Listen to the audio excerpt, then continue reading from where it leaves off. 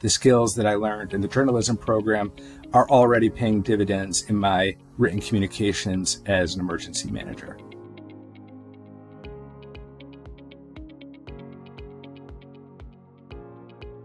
Writing is a really important skill, and I think in emergency management, a lot of the times I am trying to communicate with people during an emergent incident, and I'm doing a lot of things that a journalist would do. I'm trying to understand facts quickly in what can be a really hectic environment, share the most important information in a clear, concise way that anybody can understand with the most important information up front.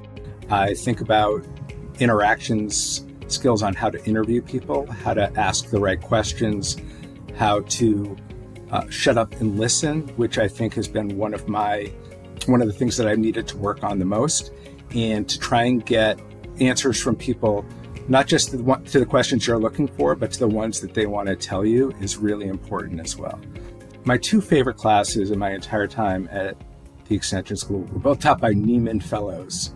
The Nieman Foundation is a journalism program at Harvard that brings together some of the best journalists in the world to work on their craft with each other and learn new skills. It was so great to learn from people in the field who are experts in writing, editing, reporting, and to get their critical feedback on your work.